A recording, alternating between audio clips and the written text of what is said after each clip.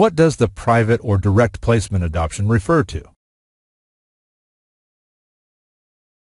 Attorney Robert Bellinger says, a direct placement adoption would be right from a family member. For example, a mother who was willing to have her child adopted by someone else. That is a direct placement. An indirect, or what's commonly known as a private placement, is one that is done through some sort of agency or the Department of Child Services. For example, it could be a situation where the Department of Child Services had become involved in the lives of the parents, and over a period of time, 1 to 2 years, the parents have not benefited to the extent that they could parent the child, and the child had been placed in some sort of licensed foster care.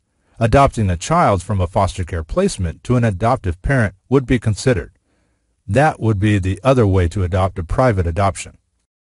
For a free consultation, call Attorney Robert Bellinger at 260-428-2214 or visit his website at www.robertbellingerlaw.com.